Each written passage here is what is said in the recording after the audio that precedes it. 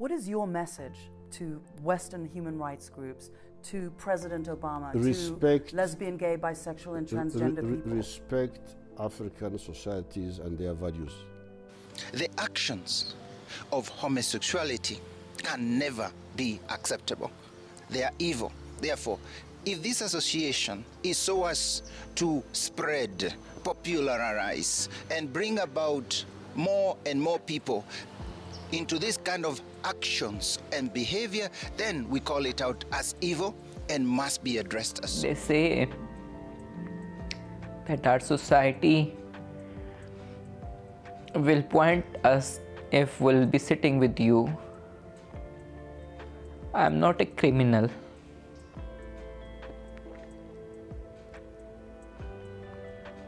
I'm a human being. Yeah, she says, so you can't be trans if you're under 18. Absolutely, you should be treated as the gender you were born.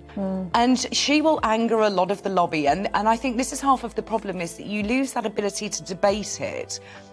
In Trinidad and Tobago, LGBT activists are celebrating a landmark ruling, calling a colonial law outlawing buggery unconstitutional. Section 377 was a relic of the British colonial rule. The court's ruling has affirmed that laws that treat people as second-class citizens based on their sexual orientation have no place in modern India. If that suggestion is accepted and the law is changed, isn't there a danger that it may have repercussions on children, that these men may also go after children? Well, from the evidence we've had, oddly enough, the opposite is what we should expect. And children who need to be able to count and multiply are learning anti-racist mathematics, whatever that may be. Children who need to be able to express themselves in clear English are being taught political slogans.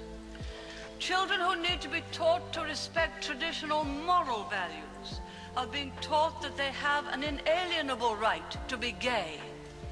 It is a little-known fact that prior to the arrival of the British colonial regime, many indigenous tribes in Africa and Asia were accepting people of same-sex intimacy and gender variance. For example, the Igbo and Yoruba tribes in Nigeria, as well as the Dagaba people of Ghana, assigned gender later in life, not at birth. Meanwhile, the Imbangala people of Angola recognized men and women's clothing as a cultural norm. However, the introduction of anti-gay legislation by British colonizers in India in 1861 marked a significant turning point for the LGBTQ+ community. These laws, which were imposed in colonized territories in an attempt to set standards of behavior, led to widespread discrimination and persecution, as well as marginalization and stigmatization. They not only undermined personal privacy and freedom, but also created an atmosphere of fear and mistrust. Sadly, out of the 69 countries where homosexuality is criminalized today, 36 of them are former British colonies. Many Commonwealth African nations, for instance, still hold on to the colonial-era legislation and attitudes towards the LGBTQ+ community. Good evening to all the countries upon which the sun once never set, and you're welcome. That's right, without old Blighty over here, the half of the world that Britain set on fire, unalived everyone, and stole everything from, would still be happily accepting gay and trans people. Well, they wouldn't be calling them that, and it's actually complicated in case by case, but we don't have room for nuance here. This is the Daily Telegraph, the only newspaper in Britain that was delivered in person to the Raj, giving direct orders on how to suppress the Hijra in South Asia until they went from a sacred class to an underclass, just like we wanted. Lord Nonspottom himself did that, probably. I don't actually know how old he is, but I'm sure if he had a mouth that could do anything more than scream, he'd be more than happy to talk about it. The point is, however diverse pre-colonial Africa, Asia, Polynesia, and the Americas were, we have records of what we today describe as queer people all over the bloody places. The world was positively infested with the gays before the British turned up. And you know us Brits, we couldn't have that. We may have pretended to be progressive for a few years when we legalised gay marriage, but this is Turth Island, goddammit. And by God, did the British Empire let the world know that we wouldn't stand for any relationship that wasn't completely miserable, joyless, and sexless. Just like God intended. Being sexually attracted to your partner is honestly cringe. And being happy in your own body? Who do you think we are? The French? Where was I? Oh, Oh yes, hello dear viewers, and welcome to this YouTube show all about how homophobia and transphobia are some of Britain's most successful exports. I'm Bridget Empire, science and culture correspondent for this here cursed newspaper. I'm unfortunately a queer living in Britain also. Well, it turns out, no matter how badly the British government would love to be running a society free of everyone who doesn't self-immolate within 10 feet of a pride flag, much like most things Britain does, we did way worse overseas. Ever wondered where the queer cultures in Africa went? It's bad. It's really, really bad. And we'll get to it. The thing is, there were always queer people all over the world. The Kill the Gays bill in Uganda, a bill passed a few weeks ago that introduced the death penalty or life in prison for homosexual acts, is not the natural outgrowth of Ugandan culture, despite what conservatives in both Uganda and Britain would probably have you believe. It is a direct result of British colonialism and the global campaign of the eradication of queer cultures, along with their mother cultures across the world. The tragic story of Uganda's increasingly hostile clampdowns on their queer communities is the story of a dark victory for British colonialism, even ostensibly after the empire has ended, of a mindset forced on Ugandans through mass violence, becoming such an accepted part of the culture that it passed with an overwhelming number of votes in its parliament. In fact, before Uganda as a country was defined, before England as a country was defined, there were gay and trans people in what is now Uganda, living and thriving. And yet, these days there are conservatives in pretty much any country you can find that was and still is a victim of British colonialism, that will claim homophobia and transphobia as a tradition of their people. For example, that being gay is un-African, an opinion that has come up quite a few times due to recent debates in Uganda and Kenya, as well as other sub-Saharan African countries that have discussed this issue, an issue that would have been uncontroversial for parts of most of these countries in the days before the British brought ruin to their shores. This bears no basis in history, however. Queer people are all over the history of Africa, and try as they might, and they did try, the British Empire could not destroy all evidence of their existence. As Brighter Losey writes for Black Perspectives, there is a close relationship between spirituality and sexuality in African cosmology, as well as with the different types of spiritual power associated with each sex. This worldview not only gave rise to male and female gendered spiritual forces, but also allowed for the practice of same-sex relations. Several instances in oral histories, critical texts, folklore, and ethnographic reports confirm that traditional Africa recognized same-sex relations. Thousands of years ago, evidence from rock paintings show the prevalence of anal sex between Sandmen in present-day Zimbabwe. In Tommy Boy's Lesbian Men, the authors identified several same-sex practices in ancient and contemporary Africa, while in Egypt, as far back as 2400 BCE, excavated bodies of two men, Nyankumun and Kumunotep, showed them apparently cuddled to each other as lovers. Also, in some traditional African societies, certain magic rituals and rites of passage from boyhood to adulthood often involved same-sex activities. In pre-colonial northern Congo, Azande warrior men routinely married boys who operated as temporary wives. According to boy wives and female husbands, the practice was institutionalized to the extent that the warriors paid bride price to the parents of the boys. When these boys became warrior men, they too married boy wives. The Portuguese, among the first Europeans to explore the African continent, noted in their ethnographic reports a range of male-to-male sexual relations among the Congo people, which they referred to as an unnatural damnation. Writing about the Mbangala people in present-day Angola, Andrew Battelle confirmed that there were men in women's apparel, with whom they kept amongst their wives, while Jean-Baptiste Lebas reported about a caste of cross-dressing male diviners known as Chibados, whose leader dresses ordinarily as a woman and makes an honour of being called grandmother. Additionally, female husbandry demonstrates the fluidity of gender relations and queerness in traditional Africa. For example, Queen Ajinga Mbanda, ruler of the Mabundu people in present-day Angola, who rose to power in 1624 and strongly resisted Portuguese dominion, assumed multiple sexual and gender roles and/or identities. She often dressed as a man, married female wives, and had a harem of men whom she had to dress as women. As a female husband, she undoubtedly transgressed gender binaries and even answered to the title king during battles. In ancient Buganda, present-day Uganda, King Mwanga II, who strongly opposed colonialism and Christianity, was an openly gay monarch. The practice of same-sex relations was rife among the Siwa people of Egypt, Benin people of Nigeria, Nzima people of Ghana, San people of Zimbabwe, and Pangwe people of present-day Gabon and Cameroon. Another noteworthy point is that some pre-colonial African societies did not have a binary of genders. Among the Igbo and Yoruba of Nigeria, Gender was not assigned to babies at birth until later in life. Findings on gender relations in pre-colonial Igbo culture demonstrate that gender and sex did not coincide. Gender was flexible and fluid instead, allowing women to become men and vice versa. It was a culture in which gender was reconstructed and performed according to social need. Same-sex relations in Africa are not un-African. While the practice may not have been accepted in all cultures at all times, it certainly predated the European colonial conquest of Africa. If anything, Europeans brought homophobia to Africa. They were intolerant of same-sex relations and established systems of surveillance and regulation for expressing it. So, what happened? Well, in short, Britain happened. To explain why, though, we need to explain why Britain became a force for global homophobic terrorism in the first place. And for that, we need to go way, way back to the halcyon days of ancient Rome. As far as we can tell, it was relatively cool to be gay in pre-Roman Britain, but records are sparse. Generally, the Celtic Britons were enjoying just chilling and not having to write things down, with Romans complaining that we had our tits out and lived in swamps covered in paint or some other nonsense that makes the ancient British sound actually fucking amazing. R.E. Celtic homosexuality, Diodorus Siculus, a 1st century BC historian, said, "Although Celtic women were beautiful, their men preferred to sleep with each other." Siculus also noted that it was an insult if a guest refused an offer of sex from a Celtic man. They usually sleep on the grounds of skins of wild animals and tumble about with a bedfellow of either side, and what is strangest of all is that without any thought for a natural sense of modesty, they carelessly surrender their virginity to other men. Far from finding anything shameful in this, they feel insulted if anyone refuses their favours they offer. And doesn't that just sound like a right-wing comedian bit from today, if we're being honest? And I'm not entirely convinced that it isn't. These days you get arrested and thrown in jail if you refuse to absolutely destroy that Celtic bussy. Maybe these islands haven't changed that much in 2,000 years, except the Celtibussy became a Britussy. Great Britussy? Great Bussy?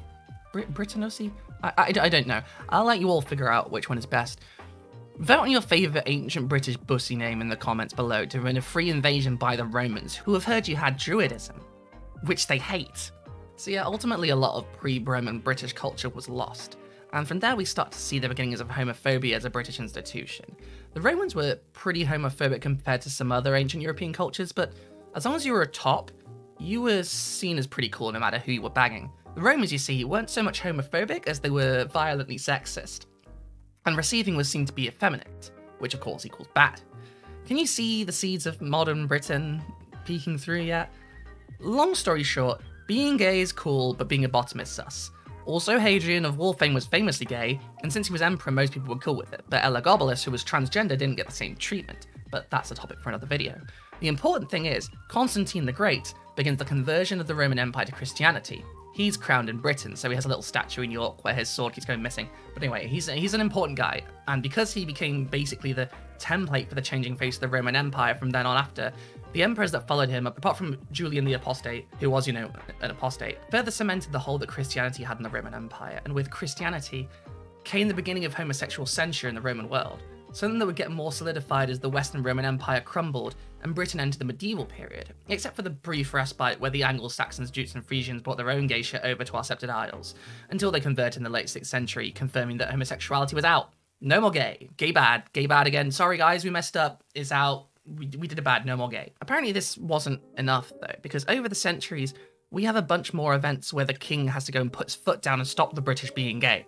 Almost as if it's not something you can just make people stop by telling them no, like it continues to be a thing. For example, in 1002, the Council of London campaigned to convince the English public that homosexuality was a sin. In 1290, the first book suggesting a punishment for homosexuality in English law was published, and in 1533, and this is important, King Henry VIII of wives' fame passed the very normally named the Buggery Act, 1533, which made all male sex punishable by death. It is this Buggery Act that would be introduced under different guises all over the British Empire, devastating queer expression in countries already ravaged by the horrors of British imperial conquest, a direct result of centuries of anti-gay conservative Christian thought originating with the Roman Empire and being carried through by the British Empire 1,000 years later. From CNN. The strict Victorian-era laws brought in by British colonists often clashed with decades or even centuries of complex local cultural attitudes to sexuality. India, in particular, had traditionally maintained a flexible, non-prescriptive view of sexuality and gender roles. But the British administrators paid little attention to local attitudes where they criminalised same-sex relations and declared the country's centuries-old custom of transgender hijras to be unnatural. India was in fact one of the first colonies to outlaw LGBT sexual relations under British imposed legislation. Han, the University of Hong Kong professor, told CNN the Indian laws were then used as a template for other colonies. Indian LGBT activist Dhruvo Jyoti, who helped lead the campaign for the decriminalisation of gay sex in India, told CNN that same-sex communities loathe the law, not just because it was wrong, but also because it was alien. This law was not ours. This was not a law that has organically developed in our society, says Jyoti. Jyoti pointed out that the law didn't only trap members of the LGBT community in the closet, it also invited other forms of discrimination, providing a cover for blackmail and harassment and even sexual assault. The British colonial laws haven't just been used to repress and harass the LGBT community. In many places, they're an active tool to clamp down on political dissent. As was the case in India, Malaysia also criminalises same-sex relations under Section 377, based on the original British colonial legislation. Under Section 377, prominent Malaysian opposition politician Anwar Ibrahim was imprisoned twice on sodomy charges, which many viewed as spurious and politically motivated. Same-sex relations are outlawed in Uganda under current laws based on the old British Penal Code. Gay pride events in Uganda are regularly shut down by authorities. A UN special rapporteur who visited the former British colony of Ghana in April reported widespread discrimination and even violence against LGBT people. Same-sex relations have been illegal in Ghana since the colonial era. The current criminal code uses similar language to the original laws. From the days of the British Empire's first attempts at violent conquest to today, the homophobic culture of Britain, brought over first by the Romans and then solidified by conservative Christian kings, was forced upon the world at gunpoint. Third-gender people like the Hijra of South Asia, the Sister Girls of Australia, the Fa'afine in Polynesia, and others were violently suppressed, even those that had been considered sacred by pre-colonial societies. The British didn't care. They weren't in the business of respecting other cultures. They were in the business of colonialism. And that meant destroying indigenous ways of life, and violently enforcing the twisted morality of a foggy island in the North Atlantic instead. We can see how this suppressed the Hijra minority in South Asia in this excerpt from the London School of Economics blog by Sophie Hunter. On 6 September last year, the Supreme Court of India struck down Section 377 of the Indian Penal Code, decriminalising homosexuality. Introduced during British colonial rule in India in 1864 as a legal transplant of the British 1533 Buggery Act, this section criminalised non-procreative sexualities. Historically, it was used to target, among others, transgender persons, including Hijras. Hijras were traditionally powerful figures in charge of collecting taxes and duties in the Sultanate and Mughal courts. While S377 was not specifically designed to target the Hijras, it criminalised them as a group and had serious implications for the community. This legal ruling must still be translated into an effective policy in order to begin to address its lasting repercussions for the Hijra community. The thing is, as if it wasn't enough that the British Empire completely devastated these countries and set up laws modelled on those back home which stamped out indigenous queer communities all over the world, a few hundred years later, we decided back home that we'd become enlightened, and in fact, being gay was a-okay. And just to have another go at the people we completely steamrolled over, the British decided a new approach was in order, condemning these countries for being backwards on queer issues when British colonial laws were the reasons gay people were being discriminated against. Now, don't get me wrong, any anti-queer laws are horrific. Trust me, I'm a transgender lesbian, I'm very aware. But it takes some brass fucking balls to force half the world to turn on its queer communities at gunpoint, and then turn around and ask them all why they can't just be a bit nicer to the gays. Like, we know why. And maybe, just maybe, Britain should be taking some responsibility and trying to fix this fucking problem they caused, instead of getting on its high horse and pretending to sneer at people for not being progressive enough because of beliefs Britain forced upon them. Britain caused this mess. Maybe Britain should be putting money and resources into fixing it. Maybe instead of threatening to pull aid from places we absolutely devastated, we should be offering safe paths for refugees and other immigrants from countries where British colonial rule has made it impossible for them to live authentically at home. Maybe we could try helping people out instead of punishing them. After all, Britain did this. We did this. Global homophobia was a European project, and Europe cannot wash its hands of this and pretend it's enlightened.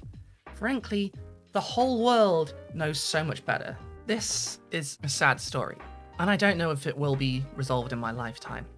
There's a lot of damage left over from imperial plunder, damage that Britain wants to pretend never happened, while simultaneously pretending to be an enlightened, uniquely special country that just did nothing wrong, it's just a birthday boy.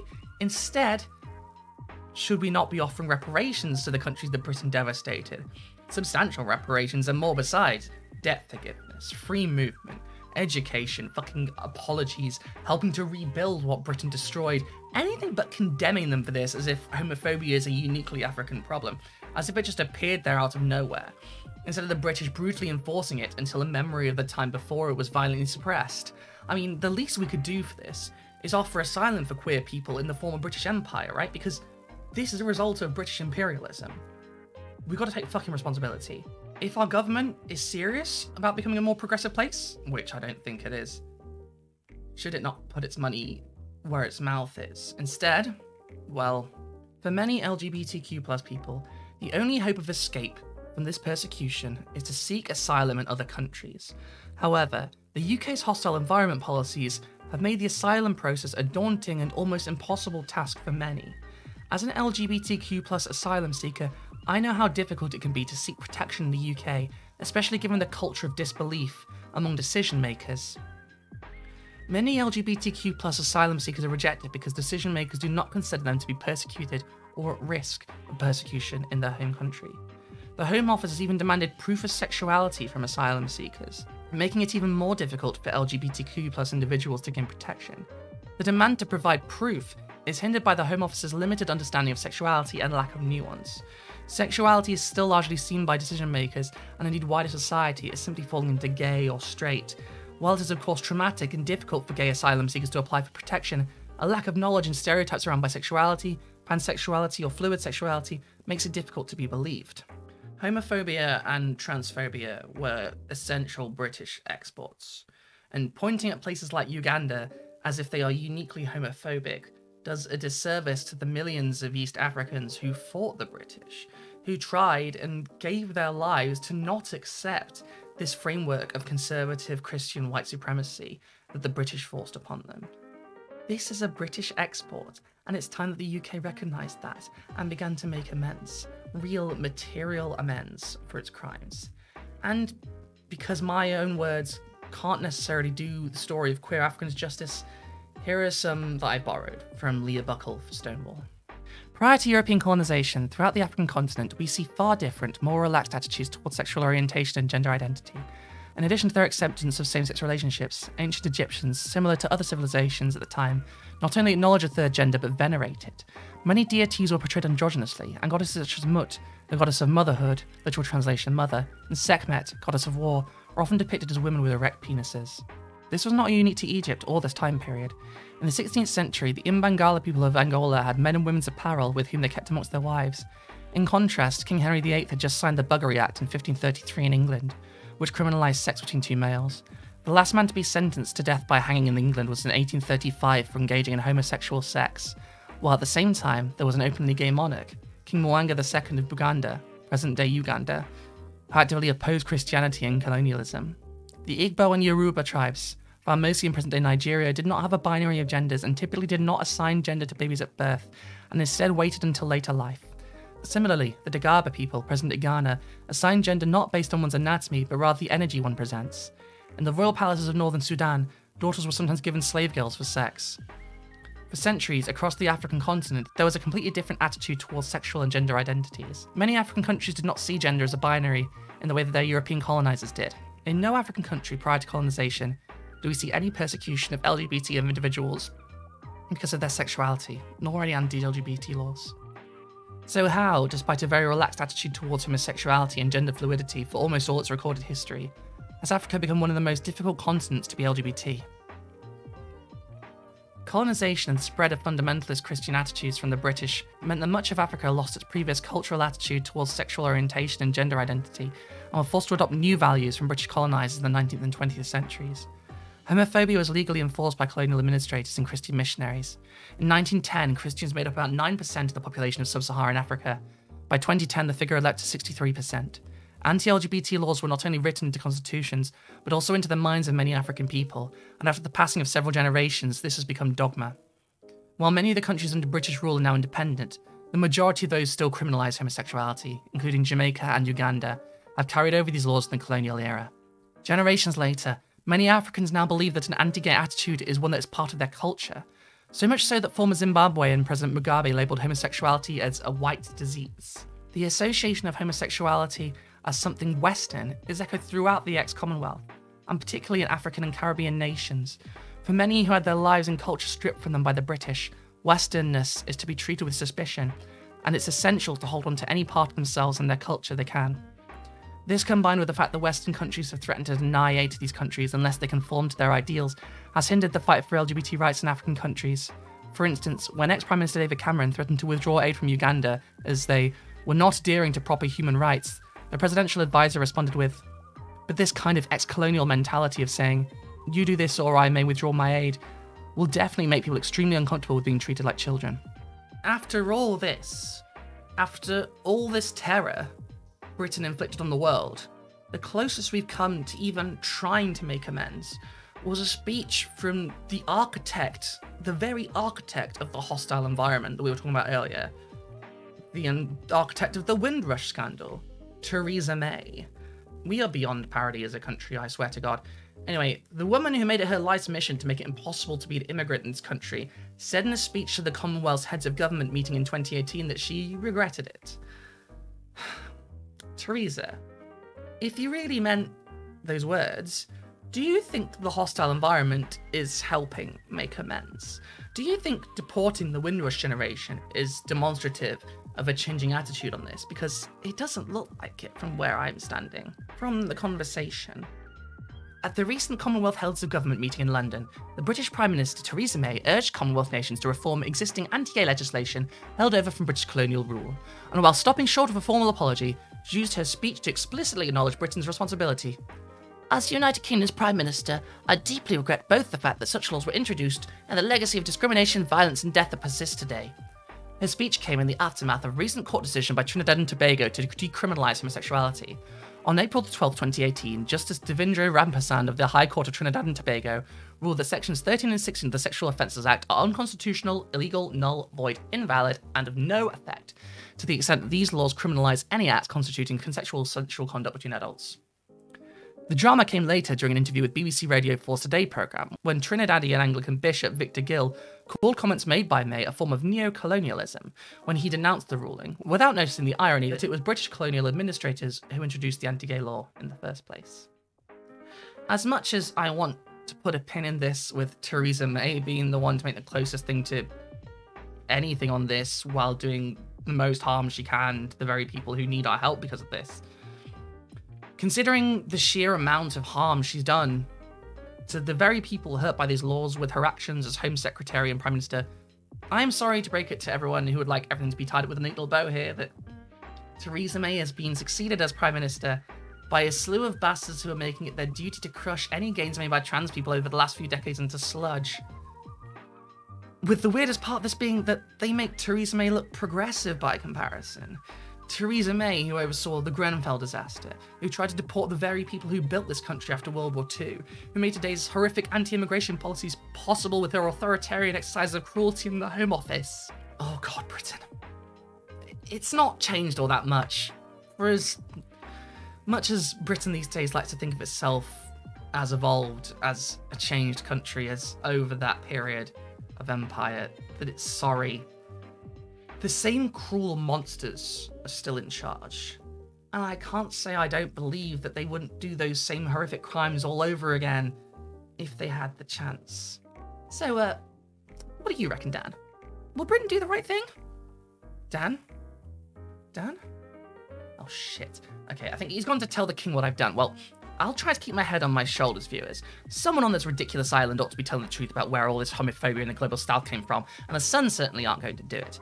Until then, and until my inevitable re-brainwashing to reset my brain to acceptable levels of gullible for a British journalist, good luck out there. Fuck the British Empire, queer pride, queer love, queer power, and see you next time. Thanks for watching.